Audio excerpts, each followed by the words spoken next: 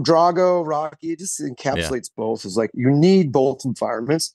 I think you need clinical, efficient training environments, but you also need places where you can mimic nature and feel danger and have that challenge in other ways too. And you need both. That was Paul Cater, and you're listening to the Just Fly Performance Podcast.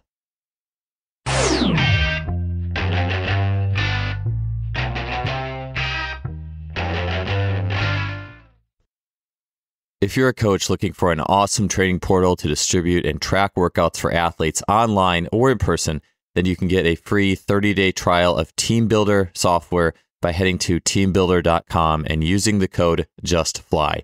See what TeamBuilder can do for you and sign up for that free trial today using the code JUSTFLY. Today's podcast is sponsored by the Plyomat. The Plyomat is not only an incredible vertical jump and reactive strength index testing device, but it also is an incredible training device. The Plyomat not only allows single response jumps, but also the chaining of multiple mats together. So you can use it for bounding, multiple series of hurdle hops. You can get not only height, but reactive strength for a multi-jump situation. It's an incredible, again, testing and training tool, and you can learn more at plyomat.net. Welcome to another episode of the podcast. Thanks for tuning in. I'm excited to welcome to the show my friend and mentor, Paul Cater. Paul is a strength coach with international experience, having worked in Spain and London, and then also in the United States in professional sports, having spent a great amount of years with the Baltimore Orioles and recently with the Los Angeles Angels. He's worked in the private sector with athletes of all ages and movement practices, and currently he is designing the Lab Monterey, a smart gym in Central California.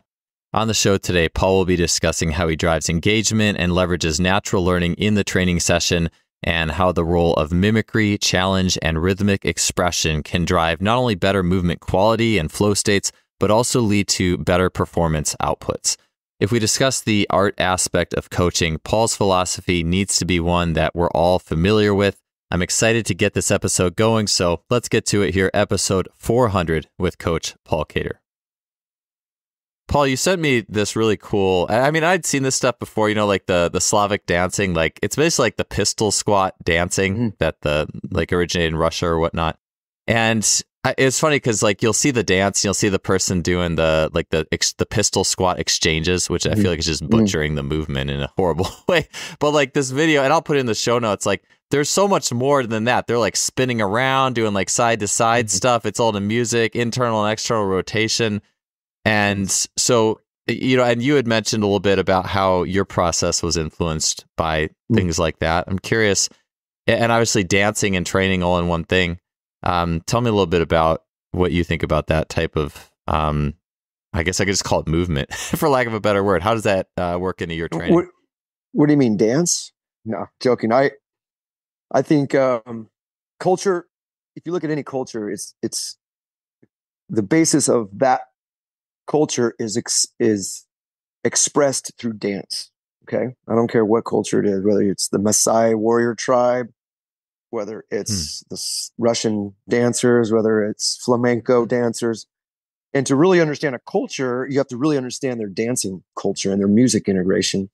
And I look at every athlete as not genetically necessarily where they're from or their skin colors or ethnic backgrounds, but you're looking at the whole progression of where they've come from and how they move. And I believe right now in America, we're establishing a culture that's devoid of identity and basic movement patterns that come from everything from the music we listen to the memorization processes that they're learning for sport, things like that. So my goal, is to integrate and I'm looking at movement as a dance, especially if you look at the first 15 minutes of any session. How can we create athletes that are great movers, who are rhythmically inclined, great anticipators, can understand variables and move and handle load and all these things like this. in an effortless flow. So I think that's the end game of really any coach, is to have their athletes be almost like dancers out in the field, Yeah.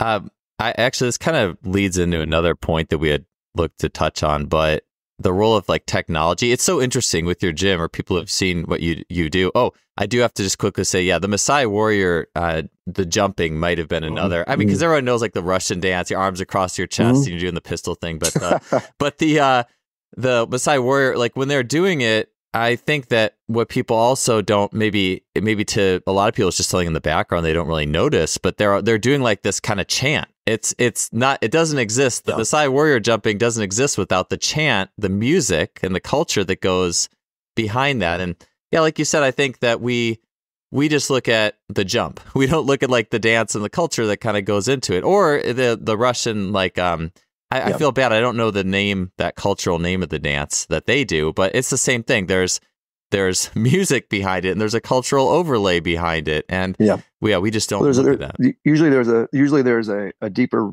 reason why. And we can look at capoeira, in the Brazilian culture. You look at these expressions of dance; they're often with fighting. So the Russian dance, there's the soldiers that were doing that, and then you look at these warrior class that are integrated with dancing. And it's funny because I when I lived in London, I'd go to the ballet every year, and now I try to keep that tradition, and my little daughter's in ballet. But the whole idea that, you even look at the Nutcracker. So that was the first example of my life, kind of like, oh wow, this is like, it's a fight. Dancing is really ingrained in battle, and I think sport in general too. You're mimicking other people's movements. You're mirroring movements. You look at defenders. Look at defensive back and a wide receiver. So if you're and I have two little daughters. I've coached a lot of female athletes in development. But when you get into the male dominant realm, it's really hard to, a minor league baseball system. If you talk in these terms of mimicry, of mirroring, of rhythm, you're looked at as if you're crazy. But if we go back to origins of dance, of rhythm in a corporate setting, it is tribal. It is a battle. I mean, look at look at Pacific Islander culture. You're looking at warrior class doing coordinated rhythmic dance before battle. I've seen it professional rugby first hand. I had never seen rugby before. Next thing I know, I'm watching, New Zealand do this, the haka before. So things like that. So that's how I look. I guess if you want to enter into this podcast or this conversation with my training methods, and people ask me, what's your philosophies? I think that's a big deal about it, is how do we incorporate rhythm into force production? And into corporate and into intuitive and handling different variables as you see in battle or in a fight. So that's the contents we look at in training. And I think that's where you and I really groove and have talked a lot about. But it's always hard to put into words. And it's hard, especially in a strength conditioning culture where everything's Excel sheets and, strict, rigid cultural norms. But it takes us to get out of those. Anyway, sorry. Just cut me off anytime. I know I ramble.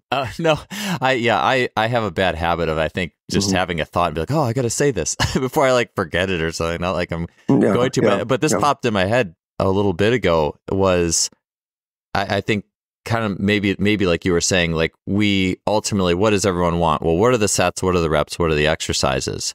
But before all that, there's a culture. And even things like just sport, like basketball, right? It's like you walk into a gym, and I just think about just walking into open gyms when I was a teenager.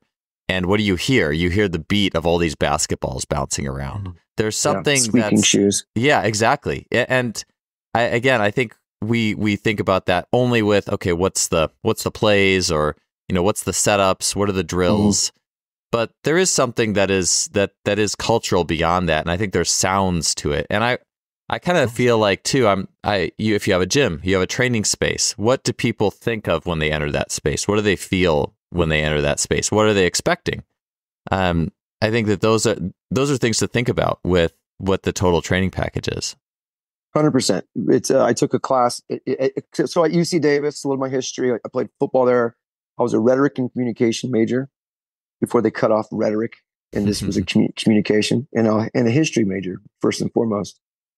It was later that I got my master's and now currently working on my PhD in exercise science. But so I learned through like a pre-law visual, and one of the classes I took was called, the rhetoric of architecture. So you're looking at every building that's built has a message that the architect is trying to design. And yeah, so I'm on my 5th gym.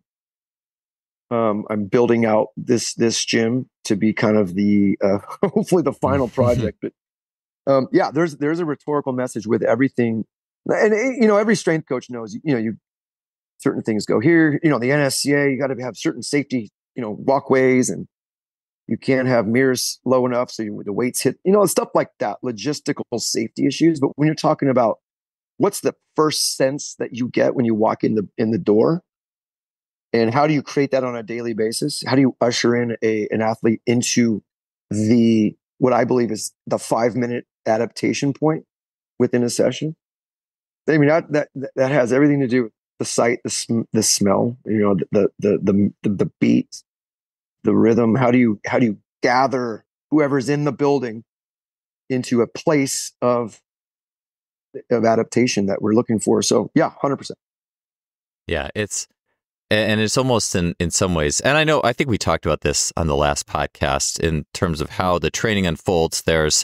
You do have like a meat and potatoes at the end of training sessions. Like all right, here's the weightlifting, and I think there usually is sets and reps assigned, but that's only a small chunk, and the whole lead up to that is a little bit more organic. And I know something I was going to ask you was, okay, well, tell me exactly, it's like asking a musician, tell me about your creative process, right? But I think you just mentioned it, that a lot of it starts with things that just aren't often thought about, with like, the environment. Like what does the athlete feel when they walk in the door? What does the environment say to them? And how does that environment help you to start to understand, to feel what direction to take the training with more of that like rhythmic piece before they get to the more typical meat and potatoes and sets and reps? Yeah, so like you said, music is huge. I did my first postgraduate. It was called a graduate diploma. Well, I was doing my master's, and then I got a graduate diploma. Excuse me, at Brunel University. Anyway, some of the first research with music was done there, and within distance running, and how music affected running performance, and that was really interesting. Yeah, that was on the lead up to the London Olympics, and they were doing some great stuff with cycling as well. But so that's a big thing. I think you want to engage quickly, but a big part of with all my athlete populations is I want to have them enter into a challenge phase, and I base a lot of my training philosophies on 2 neuro cognitive processes, which one is a transactional model of stress and coping, and having athletes, especially younger athletes, be more readily able to accept challenges rather than seeing things as threats, and or being actually just not aroused at all. So offering enough, like the right amount of noise, the right environment when you come in to be challenged, not threatened, and see like as a growth and gain and mastery, for an outcome where you really engage people. And this goes for whether it's a Navy SEAL or a 12-year-old or a pro athlete. Are they going to be challenged, and can they grow from that challenge? But also, I quickly go from then into more of the mimicry and some of the processes that happen with learning and the motor skills that are observed in birdsong, and really a lot of a lot of the speech and fine motor skills are in a certain, the basal ganglia, the corticobasal ganglia complex, that is where birds are observed to mimic songs, where kids are learning language, and that there's an associated rhythmic motor sensory component. So I want to be able to challenge, but also have a appropriate stress there, but also start to engage the deeper motor skill patterning. That's more like not as an overt thing, but more involuntary contraction, so to speak.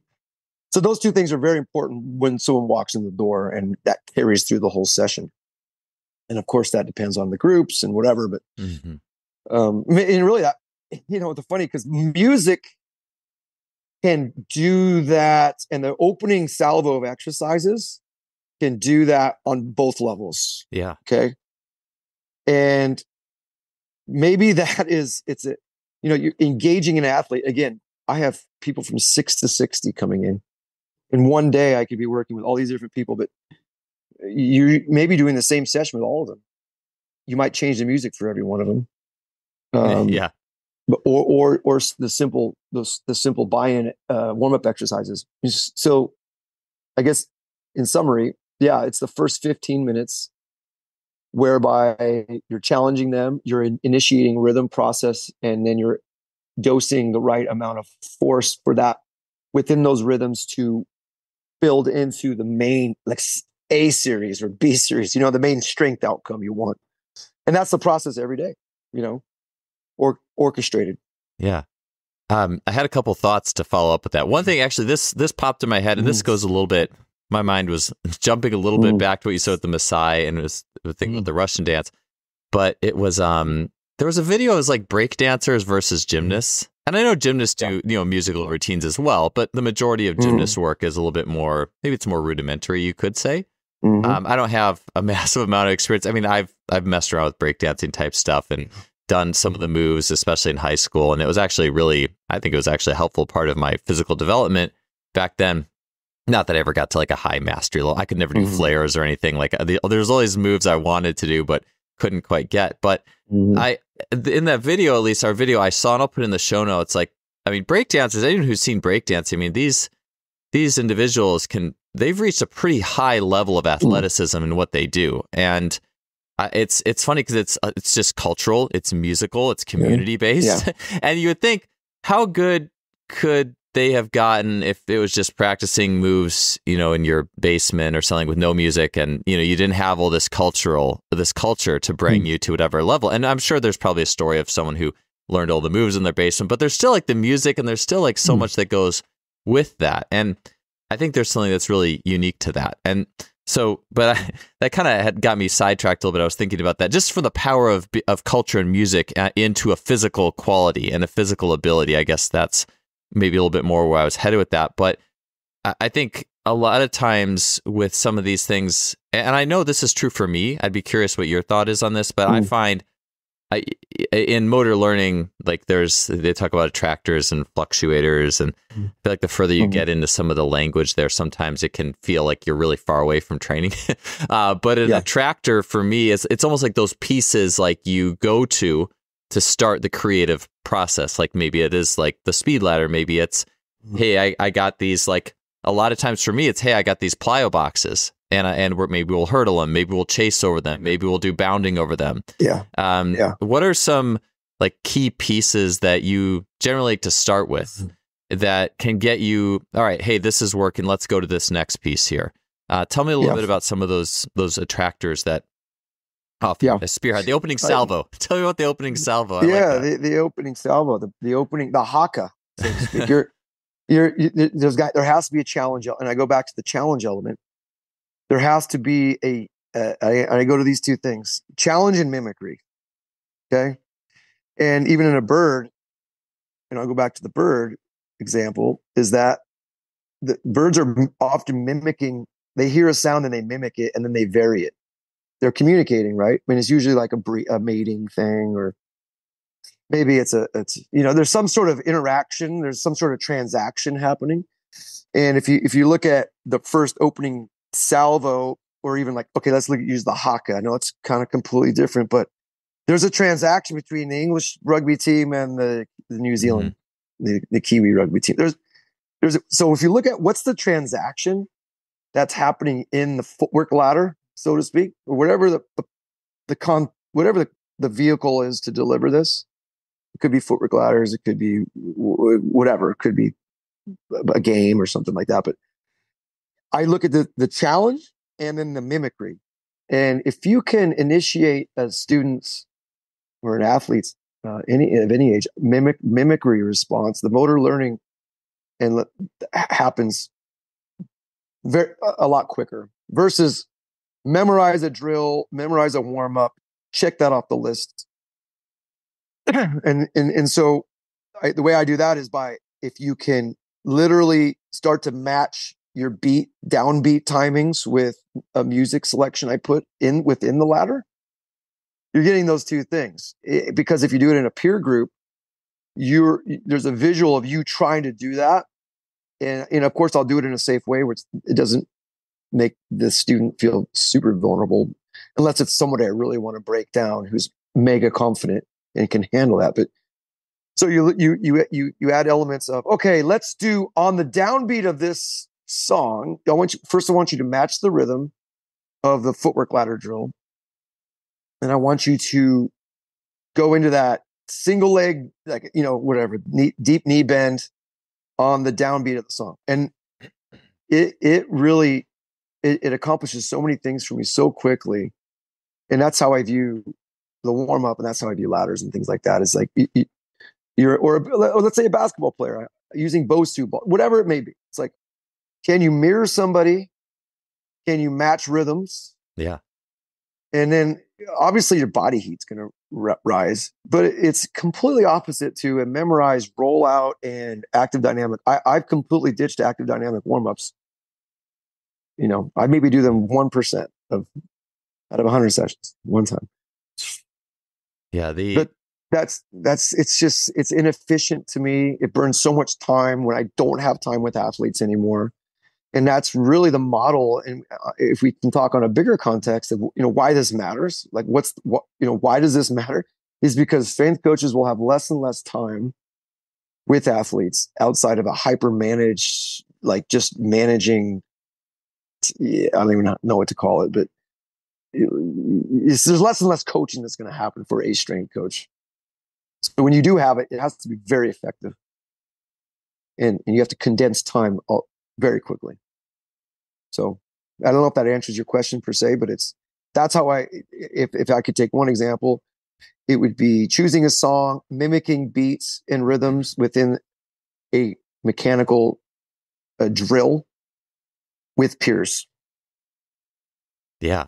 You had mimicry when you started. What you had said mimicry, and there was one other theme. I had something to say about mimicry, but I was trying to remember the other challenge. Oh, challenge. So, yeah, that's right. So and that really approaches the two different psychology and I don't know, I guess neuromuscular adaptation. Neuroscience, let's call it. Everyone's listening to Huberman and all these guys. Even Goggins is becoming a neuroscientist. Yeah. Learning, but I respect that because it's great. It's opening doors to understand this stuff. But I look at those, I was reflecting on my philosophies, and I was, okay, so what is it? And it's like those two things really channel my first 15 minutes of every session, and then the rest, I hate to say it, is going to be automated by AI and the technology. I mean, that's the future, in my opinion.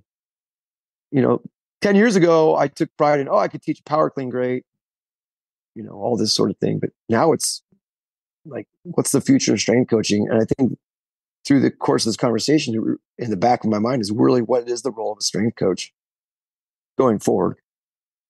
Yeah, that's the challenge makes so much sense as well. Because mimicry and challenge, it's like, it's almost like you could call it being it's probably not great to put labels on things, but for people's understanding, it's almost like you're an athleticism dance, it's a Well, dance of look at athleticism if you go to breakdancing. dance class. Back to breakdancing, and I was going to say I took a breakdancing class in college, actually, an elective, or like you don't get credit, but I mean, I went every week, twice a week or something like that. I learned all the four pillars of hip hop Mm. and all the things, but there's a challenge element, and that's what breakdancing is, right? It was like one guy would go, then the next guy would go. Excuse me. And then so it was interesting, especially because you're matching music, but you're getting. It was the first time I understood like getting down versus like all these outputs going up, and Yeah. that's kind of been. And I hate to. It's in a weird way. That's like set the course of my training like life the last 25 years, or 23 years, whatever. I graduated 2000. But learning how to like eccentric rates of force production has been like, I would consider my forte. Okay. And that's what weirdly led me into like flywheel training. Cause like you're dealing with high rates of eccentric force development and you're learning it in a rhythmic capacity. So you're learning how to handle force in rhythm. And there's this weird kind of like breakdancing battle about it where one guy goes, the next guy goes. I don't know. It's dance to me. It really is. And that's what I see as the missing link in all these athletes is they become more and more robotic. There's more and more data. There's more, and the coaches aren't artists or teaching movement anymore. That's kind of outsourced, and really what people are going to be interviewing for are just being weight room managers. And all you got to do is yell a bit, or the guys who are really motivating will become football guys, and the rest, So, yeah, I see this as a conversation around that. So what do I have to offer to anybody listening to this stuff? Yeah, I think that'll naturally lead us into like the data and how can AI or technology, what role does that play? You had an awesome post with that. I want to save that. I actually have it like in the 100%. Corner of my note sheet because I think this will lead into that really well. I do want to touch on the mimicry as well, though, and even even breakdancing, it's a battle, right? One guy goes and then there's a response. Yeah. Like it's like we're wired for that. If we just look at hip hop, like or even like rap battles, right? It's like there's this wiring for like that interplay in like basketball and downbeats, and so. I did actually want to get into because we were having a conversation about the upbeats and downbeats. I do want to get into that, but just like the mimicry stuff, all this to me and my so much of my athletic and coaching career has been trying to figure out those things. And I've mentioned this on this podcast before, but those things that when you play a pickup game of basketball, and you can jump so high at the end of that. And then you go and do like, some traditional 15-minute warm up and here's the dynamic stretches and here's this and here's that. And you can't get within 2 or 3 inches of what you could after you play that basketball game. So what is it about that basketball game, And there is that like that mimicry and that just the social and the cultural, like I mentioned, like even like, I hear those balls bouncing on the ground and I hear the noise and the everything that goes with the game. And there's the competition, obviously. But in basketball too, and this kind of leads me, well, I'll just say this quickly, is that with the mimicry, everyone's like, all right, well, what's the bottom line? What's the output? I just had a high jump practice the other day, and the first day we introduced just some mimicry games as part of the warm up, just like, we don't have a basketball there, but let's warm up with games that invoke that. I had a girl set a lifetime best in practice, and like it does, Matt, it does get your system going to a higher level because ultimately that's what we want, right? But we also want to have fun along the way. Like the saying's like, it's about the journey, not necessarily you do the journey right and the results will take care of it themselves.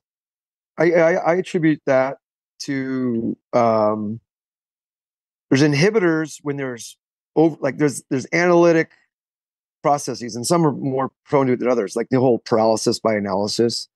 That's why for me, I played college football as a linebacker, kind of safety, weak side guy. But I was always better on offense. Okay. I learned the game on offense. But for whatever reason, my brain was wired. Like I didn't have, in retrospect, I just didn't have a inhibition to go just fly and make tackles and anticipate things. I was trying to learn a system like maybe, it's no coach's fault. There was a bit deeper fear in me of making mistakes and trying to memorize things or memorize plays instead of just playing. Partly I attribute that just because I learned football through an offensive scheme.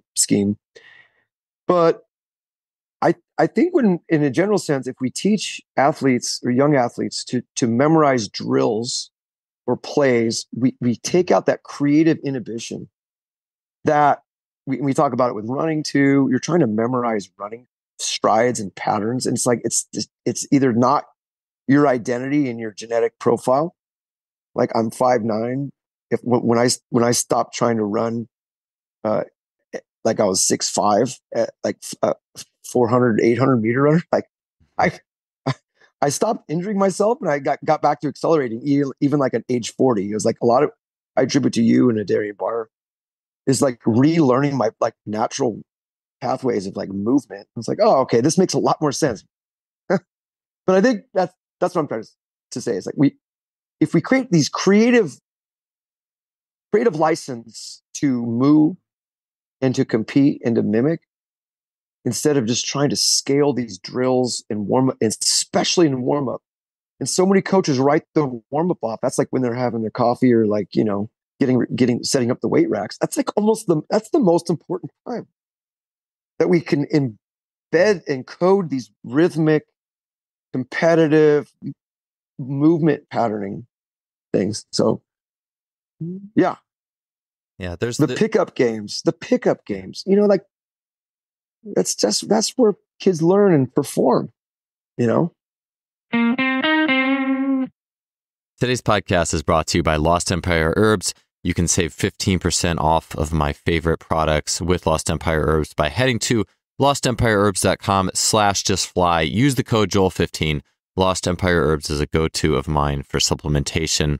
And looking at the principles, the patterns in nature is such a profound, a powerful, observing a starting point for me in my training. And I've taken that over into supplementation, or my choice of supplementation, as Lost Empire Herbs has harnessed the power of nature, getting things with such minimal processing and such a rich history in Chinese medicine for helping you to improve your vitality, energy, and even strength through their products, things such as Shilajit, the Phoenix Formula, and so much more. Head to lostempireherbs.com/justfly today and check out some of my favorite herbs, and there you can get, again, 15% off your order. Yeah, it's almost like, in some sense, there's almost like that, hey, I'll be a pickup game facilitator of sorts. Pickup mini pickup games throughout the session. That's my new job title. That's gonna mini pickup game facilitator. We can talk about this later when we talk about the tech stuff, but that's really the role of, that's really a big part of the role of a coach. Okay. That's really a big part, is to get the heck out of the way. And a lot of your guests on your show have talked about that, okay, doing less, getting out of the way. So these kids and as a whole, youth development it goes the other way. And I've been on both sides now, trying to monetize a gym, trying to scale, but I've also been on the professional sports side where you don't have to do any marketing or scaling, in that you have your athletes. And I tell you, once you start to try to make money and try to get more bodies in, you need to format things, and it immediately dumbs down the process for youth, especially when parents or other coaches you're trying to please them. And man, it is a quick downward spiral into robotic children who ultimately could get injured. They can't get in and out of positions of problems. And also a lot of our colleagues and people we know and respect are going through that like non-conformity cycle in their careers, where they're basically saying, screw the system. I'm a non-conformist. They've gone through their professional jobs or college jobs. Now they're on their own. And they're getting this massive like rush of creative license, and it's indicative. A lot of coaches are like, yeah, like part of the gym. Okay. Part of the traditional strength coaches gym is to inspire a little fear. that there is like when you're coming in, this isn't just a romper room. Yeah. And that's the fine line. You want to give structure, you want to challenge, but you also want to create a ton of freedom to create, to discover movement, to do all these things. And that's the nuance of, I think, running any facility or weight room. Yeah. How do you establish control and authority and challenge, but also have natural mimicry and movement and looseness in it all, and there's not a fear-based culture. That's essentially the issue. Is like, if you're creating fear-based systems that are highly rigid, that are highly scalable, that maybe GMs want or that ownership wants, you're going to have less. You're going to have more. The outcomes aren't going to be as great, and you're going to have more injuries. Yeah, it's interesting. So, it's interesting to think of in the sense of, I guess you could say that I just had an email talking about, like, futsal in the favelas of Brazil, like these like games organically that can cultivate elite competitors and elite ability. And then, well, how do you, and Daniel Coyle, in like the little book of talent, talking about, if your facilities are too nice, it almost like gives you that internal sense, like, oh, you've made it, you're good, versus like, I guess, Rocky, right? The Rocky archetype that sits in all of us. And so I think the thought is, and you could say strength and conditioning in a professional setting or whatnot, maybe there's a different role that versus, hey, we're bringing up, youth development, movement, or even, high school or university or whatever. You had mentioned too, working with a variety of age ranges. So I'd imagine, like, what it is interesting to think of what people want in the pro space versus, hey, I'm a high school athlete. I really want to be as good as I can be. What do you got for me, Paul? Like, and so I suppose there's things to consider there, but that's just the trick, isn't it? And I know for you, I think you've mentioned this, that some of the best sessions that you've ever had are like out of the garage gym, right? Like 2 or 3 people, stuff like that. So a couple things come up into mind. I'm in probably the nicest golf training facility in the world, and I'm not exaggerating that. People are going to come from all over the world to train golf here. So the challenges with the young golf teams, in that culture, who, for me, I'm not part of the golf culture growing up.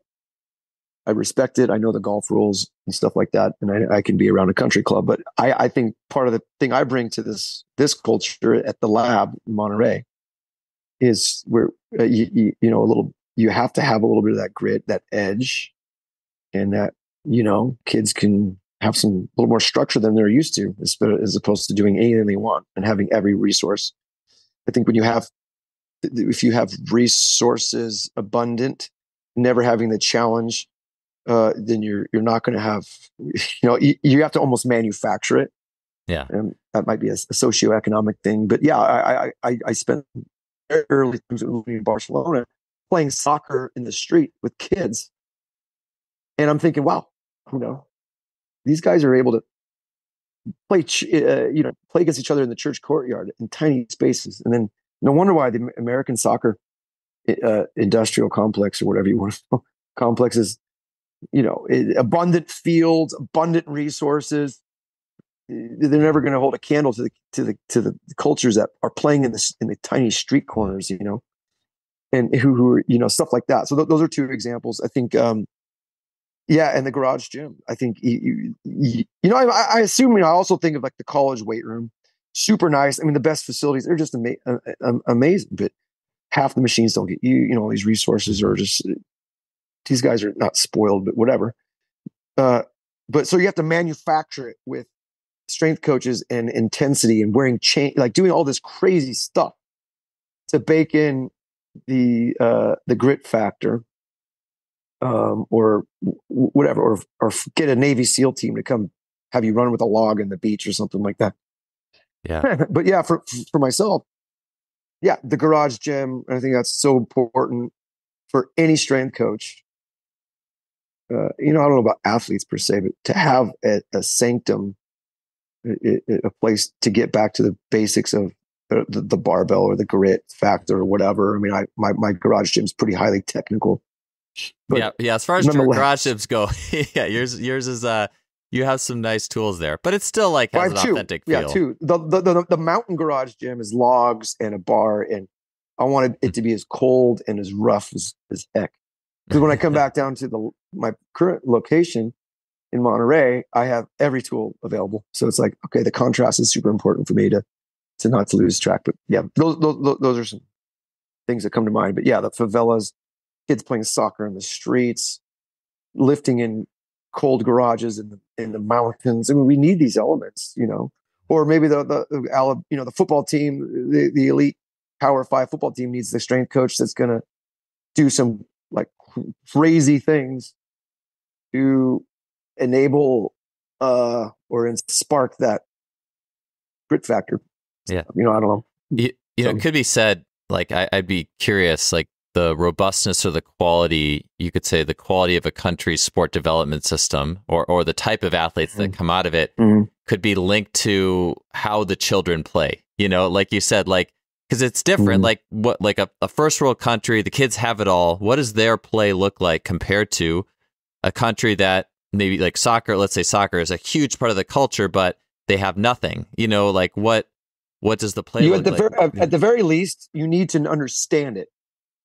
So you need to understand where that culture, that person, that kid, whatever the team is coming from.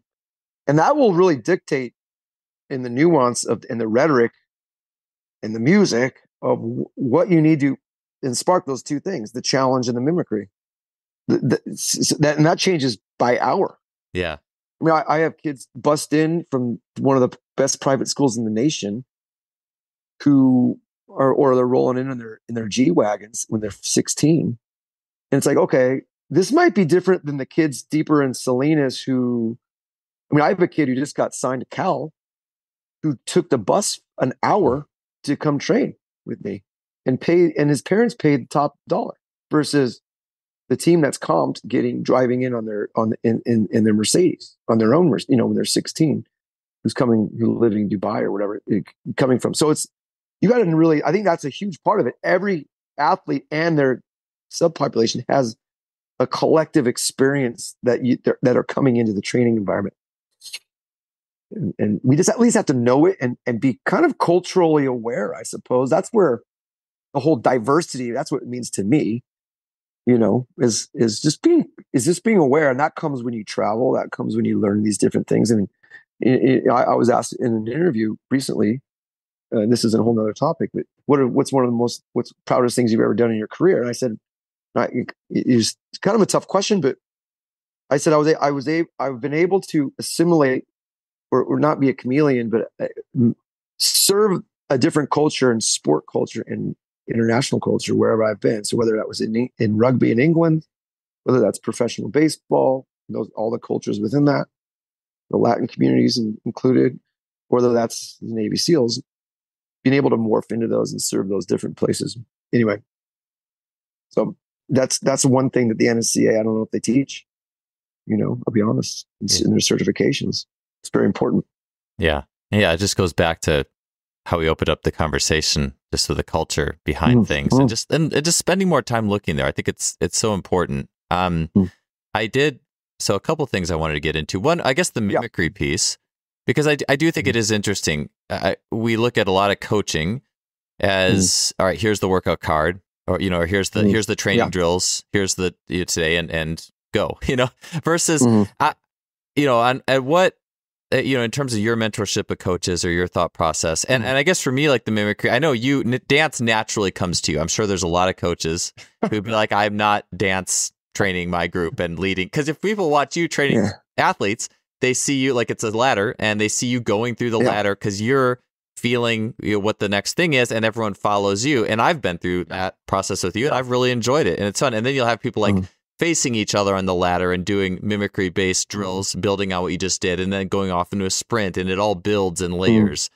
And so for me, like, I mean, my mimicry, like even in track, like I fundamentally enjoy, like, all right, hey, we're going to do this high jump and let's do this series of skips and then go jump, this series of bounds, then go jump. And here's what the rhythm should look like. And when Mm-hmm. I demonstrate it first and then have athletes do it, it helps me feel connected Mm-hmm. to the practice. And Right. so, but then again, you could also be a mimicry facilitator. Hey, here, we're going to do these small-sided games and you're facilitating mimicry. Mm-hmm. So do you have any thoughts on, like, for just different interns you've worked with, what you've tried to communicate to them on what they should be capable of doing? Any thoughts on that? Yeah, totally. First and foremost is the purposely withholding directive speech. I think is a huge part of the teaching. Teaching people, whether it's a coach or an athlete. So what I try to do with my coaches, at this point, 11 years into a private business and having a lot of interns who are now, I mean, at least in baseball, I have 3 or 4 or 5 working at pretty high positions in professional baseball, but in different areas. My developing coaches is learning to coach without saying anything. So that's demonstrating things, but also getting an athlete to understand and anticipate what the point is faster than just doing the drill itself. Because often I let them interpret things, and even they'll change the drill through their interpretation. But as long as the principle's there, I let them go with that, because that's the last thing I want to do is have them come into a fear situation where I have to memorize something else today. And so that's a big one, coaching without saying anything. And it's frustrating a lot of times for people, especially you'll have a lot of interns who the reason they want to do an internship is because they're very, they're being assertive and they want to learn things and they want to have a formula to learn. And that's why they're learning from you. But, it's like kind of the Yoda, like withholding information on purpose for Luke. And Luke's super frustrated. Then he gets his hand cut off. But there's a point of like a learning pace that you want to withhold, and how to do that and how to know how to do that with each individual and their learning styles is imperative. Because then you'll never teach another coach how to do that if you just hand them the format, And yeah, so that's a biggest thing for me is learn how to show by your body doing things, or leading them to understand the point without even. Sometimes I won't say anything, and I won't do anything. I'll just create the environment around them for them to really understand it. And probably that's looking at somebody who's been there before, and then they'll mimic that athlete who knows the drill and what I want. But it accelerates the learning motor skill and the cognitive piece so much faster. Yeah. But it's frustrating. And then often you lose some people because they just want it now, or they want a formula and say, sorry, this isn't the environment for you. So, I mean, I don't say that per se. It just kind of happens naturally. So I want people to be a little bit frustrated. It just beats the rope. Yeah. It kind of anyway, yeah, go on. Yeah, no, that the way you just said there too, that little bit frustrated, that is so key, because I think what is often thought of as good coaching, I just have in my head, there was this one video going around. It's like, this is how you coach up a squat. And this was like, I don't know, a year ago. And this guy, this coach told this athlete like 2 minutes of squat cues. And I'm like, man, they talk about like, I guess like an empty cup versus a full cup. Like that athlete's cup of instruction had been overflowed about 20 times versus like going back to what we said, like, let's just say how free play, and you're learning playing your game, soccer, basketball, whatever, kind of in the street, and you're just mimicking the older kids. The older kid that you're trying to mimic, or the star on TV, didn't go tell you. They didn't give verbal instructions with that. And so it's like your cup is more full with just that natural mimicry. And that's not something I think we talk about a lot from instructing and the role of the coach there. It's not, I'm even thinking of myself, like, I'm like, hey, we're going to do this skip into the curve and jump. Just coach just went and did it. I guess I got to do it too. Yeah. There's a different feel with that happens. Right. So what you're teaching kids is to be highly aware of of the cultural surroundings, all the external factors, to go into in appraising the situation, to be able to accept the challenge and the growth opportunity versus it's a threat, and then shift into mimicry mode from either an older kid who's done it or often a younger kid who's done it in the same building, or an adult. But my job and is to create an environment that happens very quickly, and then it goes back into the context. Okay, what is the role of a strength coach? Is it to deliver? Is it to manage a weight room? Is it to deliver a program? Is it to coach? It's becoming less and less to coach movement. I hate to say, especially when like Olympic lifting's not as, prevalent. And I wouldn't say prevalent, but when the machines and the AI and the tech is going to be delivering all these things, or or you're going to get all this feedback where coaches or kids can automate these things. So our jobs are really to create how fast can kids do these two things: challenge and mimic. Yeah. Accept challenge, appraise, and then mimic. Yeah. Those are things. And what the cool part and the outcomes are going to be, that's where the injury prevention comes. It's not get stronger or have greater, rates of, concentric force, which is typically what we measure, or it's not even going to be the rates of eccentric loading. It's going to be how quick can we adapt, accept, and change. And then it's like the whole conversation of elite tennis players.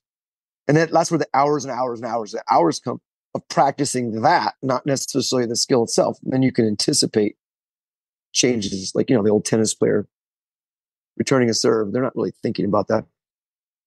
Or injury prevention becomes involuntary anticipating of changes of force. I look at the Achilles, look at the Super Bowl Achilles example. It is abstract, but it's a metaphor. I'm not trying to say what caused the Achilles rupture with the linebacker, forgot his name, the Niners. But to me, he was going on the field. The get back coach said, stay. And he had like this application of force that wasn't anticipated. And like there was a timing that wasn't practiced. So that's a different subject, but kind of like, to me, is a metaphor for like, we break when we do things that aren't anticipated. So we're training the ability to handle variables and not be tense at the wrong times, but psychologically as well. So we're creating robust athletes mentally and physically. But a lot of times that doesn't play, and that's why I pretty much had to do my own gym, because that doesn't play in most professional settings. It doesn't play when you interview. They say, "What's your philosophies?" You talk about that. They want to say, I can scale the thing for kingdom come," because really we have cheap labor sources and we're just going to process bodies. And I think that's probably in the military as well. Definitely in baseball. Yeah. That's a deeper, that's a different can of worms. But yeah. The mimicry and challenge, again, just back to like, I guess to me, it goes just back to that pickup basketball game to get ready to dunk. It's like the things that make us human, it's the things that there's, and, to separate out, well, what can technology and data, or even also, this part of the strength program that is like, all right, hey, here's your 4 sets of 5, like that part that's more, it's like, you just know this part is there. And then the human part is going through that problem. That's there, that. Can I I can segue to the tech piece, but I did have one other part. Actually, let's get to the tech piece. Before we get there, can we talk about upbeats and downbeats? You mentioned that, yeah. And like, because I had sent you a little YouTube link. It was like, how does syncopation work? And I'm like, it's like, Paul's been on this for years. I'm just like learning it today. I'm like, whoa, this is really cool. But yeah, tell me a little bit about what you think about the upbeats and downbeats and what it means. Even like basketball, I will just say quickly too, the part I liked is like the basketball. It's like you're doing some moves, then downbeat, try to go past the defender, and it just feels natural. But training, it's just like downbeat, or whatever. Tell me a little bit more about your syncopation, music, and how that upbeats and downbeats fit into how the flow of movement and physical training works for you. Right. So we're talking, it's kind of funny because when I attribute a lot of this to living in Europe like 20 years ago, and I've never heard house music before, and it was just really interesting type of music for me. And I would go to these like dance clubs, and we were coming from, you had 90s rap and things like that, but having heard house music and looking at like I started looking at rhythm and associating, then I've never even seen soccer before, and then going to like, Barcelona, the soccer games, this mass. There's kind of all these cultural and musical things hit me, and in understanding like there's a corporate vibe that happens in with a DJ, and it goes for hours, and people just lose. I mean, it may be the drugs, but I was doing it without drugs. I'm like, man, I've been like dancing like in this rhythmic beats, but forever. And I was great. I mean, whether it was 4 a.m. or not, I was like really fascinated by the music. But when I started to feel like my body felt different dancing in that regard, and like learning how to handle force and like where they were accentuating the beats. And what we were talking about the other day was where these DJs were putting like little variances on the rhythm and the beats themselves, and a lot of it was on the downbeat part that I'd never really thought about, because I think American context, we're always thinking about power outputs and like the upbeats, and I'm not a music major or anything like that, but I just felt like there was a different nuance with house music itself. And that's where I would start to lace my warm-up music. And, if you're doing deadlifts that day, then you turn to heavy metal or something like that. But it's my warm-ups were always on focusing on accepting the force in the down phase, and then being able to redistribute. And then you can add little variations of rotation or whatever on it. That's to me, it's kind of a weird like origin.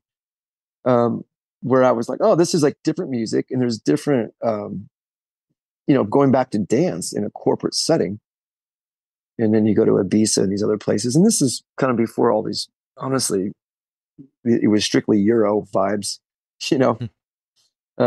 So like that affected me in a different way. And then I laced flywheel stuff on top of that, which the flywheel masters were coming out of Spain and, Sweden. But the real practitioners who put it into play with these big soccer teams were the Spanish. And I flew down when I was living in London and started working with some who are now my mentors in my PhD. But they were really understanding how to, and it wasn't a barbell culture. So they're like, how do we get Messi to do weight training?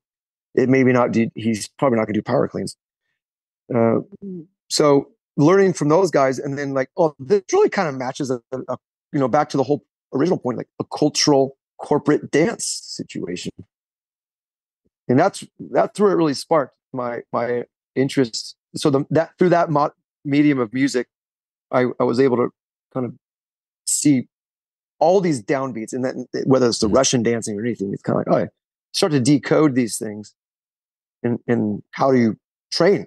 So it's like, okay, one of my major philosophies is, and even that we align on it, I think, is like whether it's squatty running or whatever, it's like optimizing elastic, energy through accepting the ground in different ways. And that creates resiliency, that creates efficient movement, running economy, so to speak, movement economy. And ultimately looking at energy systems via this whole route of downbeat, accepting force. So that's a long explanation, but I think house music is part of that. Europe is a part of that. That makes perfect sense to me. It's almost like your roots as a coach and the tools in your toolkit. And I remember one of the first workouts that I did with you, we just went through a bunch of, you could say, basic sprint drills, but you had taken them to, like, if you found a certain groove with the music, you would do that drill with the music. And now I realize that a lot of times that drill had a downbeat to it. And one drill, not a sprint drill per se. Actually, it's funny because I have these in my program now, online program. I call them cater twists. I don't know if you like that or not. I call them cater twists because if people have seen you do this, it's like you're doing a ski, like you're skiing, like side to side. You'll do like 3 skis side to side with the knees together. And then on the 4th one, the downbeat, you go down into a squat. And then you go back up to like the easy ones at the top. Or it's agility, just, hey, move your feet side to side. 1, 2, 3, downbeat, squat down. And there's just something that's inherently athletic. It feels good to do that. I think it's good to do things that feel good, that feel athletic. And I remember there's natural. I'll cut you off real quickly and add to that. There's natural cycles that are within those. I don't think they just naturally come out. Yeah. And then if you match that to musical theory, like the 4th count and things like that, or like even like a tempos with swinging, it all relates. So there's musical theory within swing patterns, within footwork patterns, with stored energy in general, and how eccentric, concentric phases are arranged. Yeah. Sorry. No, that's all good. I was even thinking too about how you had said something about the 4-beat a long time ago. That's in this one video I was watching, I was saying like a funk rhythm, like the first beat of the 4 is like the one that's really accentuated.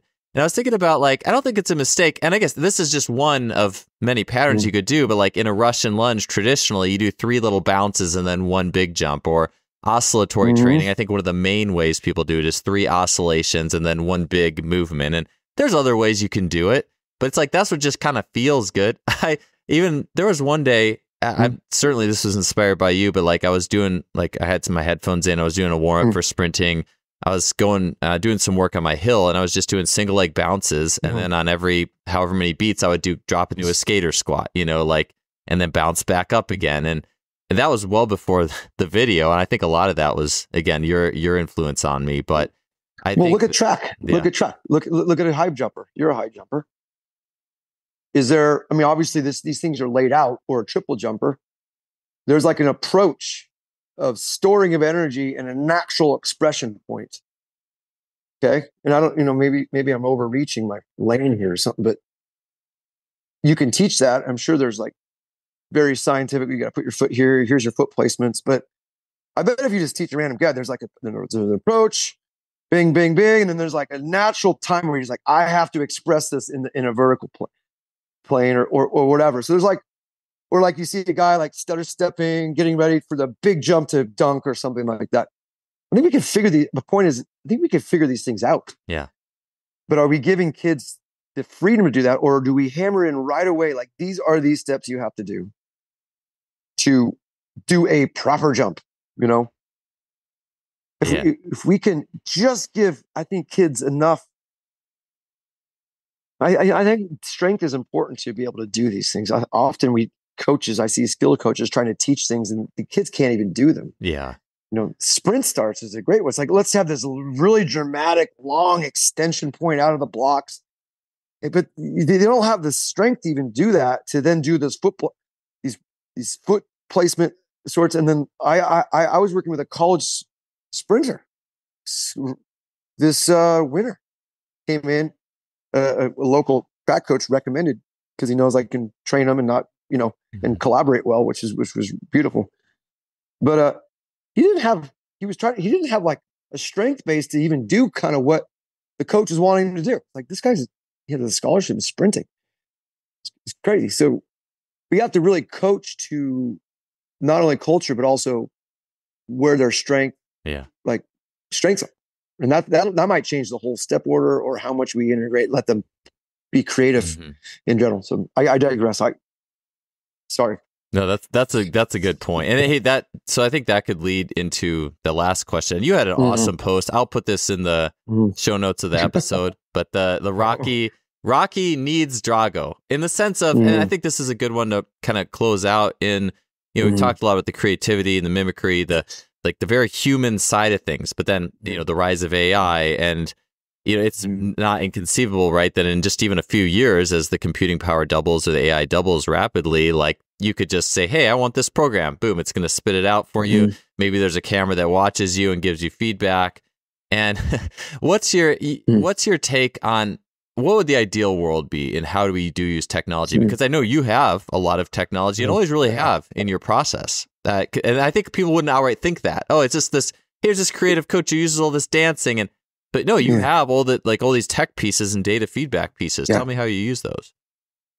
Well, my mission has always been to have enough tech knowledge, enough technical feedback points, and even ways to induce these necessary forces and whatnot to gain this beautiful, like, elastic harmonizing, whether it's vibration, flywheel, motorized, mechanized, magnetized, all that. So it's the list gets longer.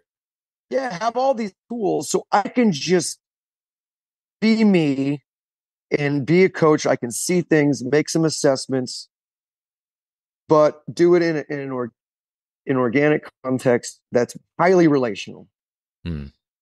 So right now I have a gym, and I can run it within a 5,000 to 10,000 square foot space, where the technology, the programming parameters do enough of the work in the strength development. I mean, obviously people need to have, like if you're having a velocity-based training system that's AI driven, that's pre-programmed. I mean, a kid has to be able to, or an athlete has to have some basic movement principle to squat. Okay. If that's the exercise of the day. But other than that, my goal is always to have a smart gym where I can get back to coaching and not be a weight room monitor or just a rah guy, but really to create the creative rhetoric of challenge and bring out the mimicry process. And that's been my goal. So right now, I'm getting closer to having that smart gym where I can every machine, every station or exercise is putting data, you're collecting the data, it's making sense of the data, it's giving the AI piece to adjust and the prescription of the exercise. And all I really have to do is say, okay, well, this, what's the theme of the day?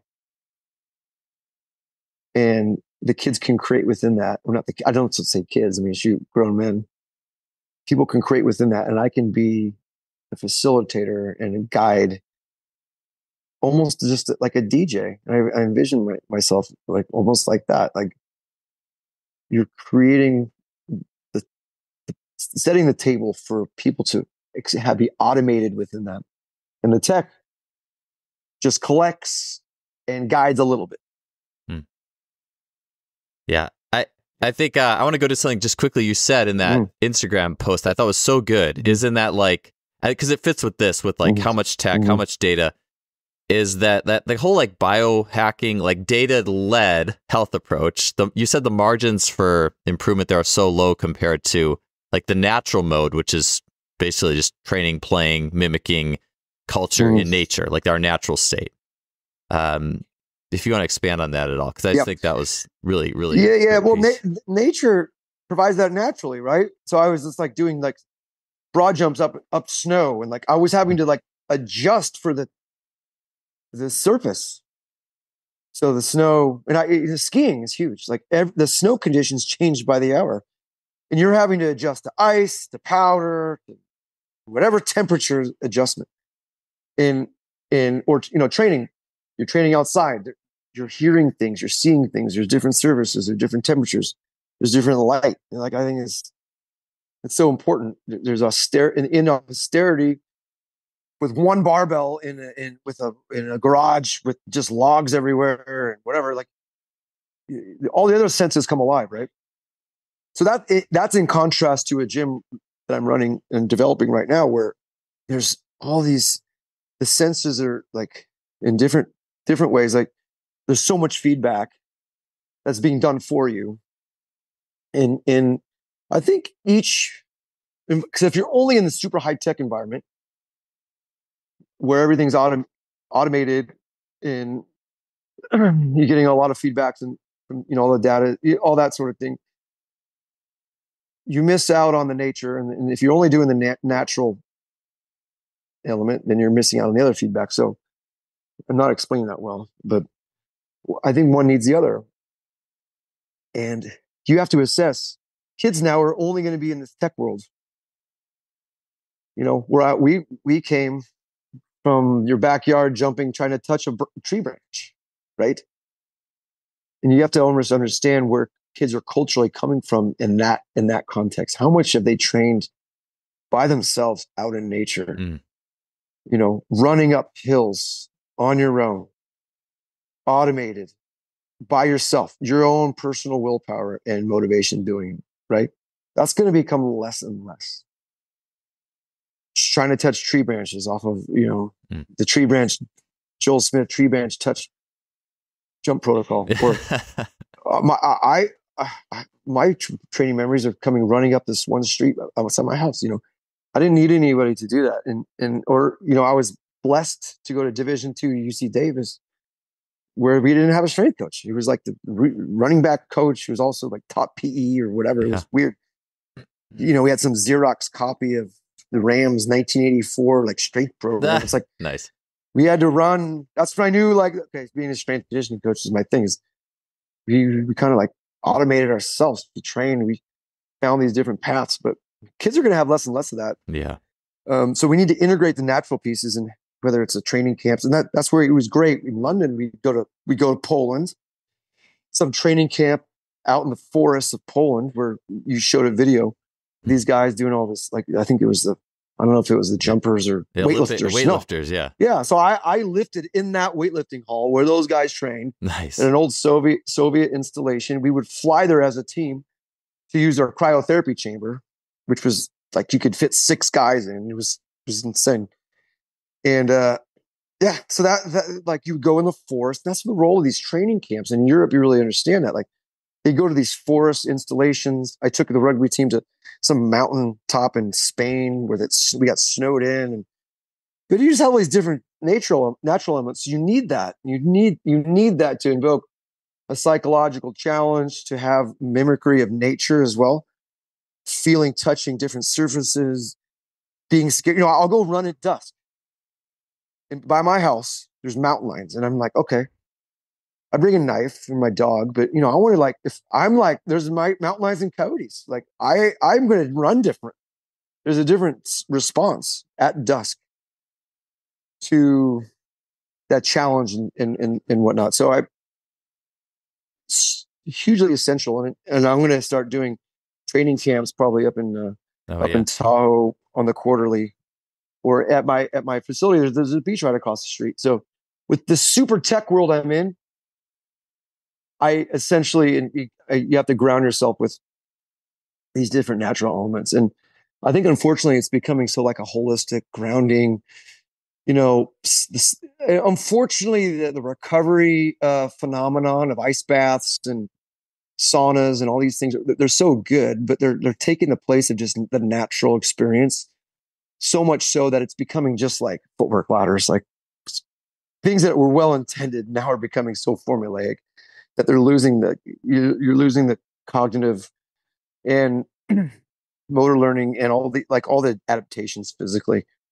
And in the last Huberman Goggins podcast, talking about the part of the brain that is the willpower part. Yeah. Like there's basically saying like, okay, if you're not if doing an ice bath isn't a big deal to you, then you're not going to get the benefit of doing something that's stressful or like that you don't want to do. You're not going to grow the willpower part of your brain because it's just so normal. So if ice baths are so normal, like jumping in the ocean is no big deal. So I want to keep some of these things sacred. Yeah, no, I hear you, man. I mean, I remember back before I got into ice baths, my reference point is almost swimming in the ocean with you after a workout. Where there's like waves and like you're moving around. The original, right? Or finding a cold stream. Find a cold stream in nature. And there's a little journey to it. That story behind it. Right? Yeah. I mean, I could tell like the experiment we did with minor league baseball team when I was in Salt Lake City. we'd go to the coldest stream, and it was sub 40 degrees most of the season. And we'd have pitchers, a group of us organically would go, and then your core temperature would take so long to get up, and like who performed well at practice or the game, and their bullpens are in the games. And it was evident guys were doing great, like having performance knock-on effects. But it was not just the cold; it was the whole adventure, the hero's quest situation, and getting them out of their comfort zone. So, Drago, Rocky, it just encapsulates both. It's like you need both environments. I think you need clinical, efficient training environments, but you also need places where you can mimic nature and feel danger and have that challenge in other ways too. And you need both. You need both. So that's why when I go, my best training is not in this environment, because I'm in this environment all the time. So you have to gauge your cultural context, where you're at most, and provide stimulus outside of that. Yeah. I think that's a great place to leave off on. We touched on some great stuff today, Paul. It's really great to get inside your mind of how to put this together, in the sense, I think in a world where we just look at, hey, give me 3 tips, give me the order in 3 distinctive, so it's really great to have these conversations. Well, I want to make sure that we have the big point for me. Okay. The big point for me is that with organizational sport or performance in general, you can look at military, professional baseball, youth development. Okay. What is the role of the strength coach anymore? What are they really looking for when you go you try to get a job, or even like if you get funding for the person who was going to build your super gym? Like, what are they really looking for? And how can we build systems? And maybe this is another conversation. Part 2 is, how do you build a system for organization that incorporates these creative pathways that ultimately lead to robust athletes? And that's the real key for injury prevention, I believe, is building these anticipatory, downbeat, ready athletes, that can handle changes and variations. And you have to teach that, And before I was just like, oh, you got to do more versatile or K-box or flywheel training to do that. But no, it's through the course of this conversation, really, I'm even understanding more. It's the rhetoric and the entirety of the program from when you walk in, no matter what your tools are. So those are great tools to build rhythmic accepting of force. I think they're the best. And it's great because you can have data or not with them. But the real issue is, like, what's that first 15 minutes as a coach? Is it a throwaway foam roll sesh and dynamic warm up that they've memorized that they're getting nothing out of? Or is it the best teaching point of the whole day? I think it's the latter. Salvo. It's the latter. It's the haka. It's the challenge. It's the mimicry. It's the response. Whatever side of it of the line you're on. Yeah. It's the beauty of it. It's the beauty of training, is we're reproducing environments that you're going to see in game. That's what it's about. Yeah. Absolutely, man. Well, love it. Well, thank you again, Paul. Hey, it was awesome getting together, be able to do this podcast. So I appreciate it, man. Oh, yeah. Thank you so much. Appreciate you.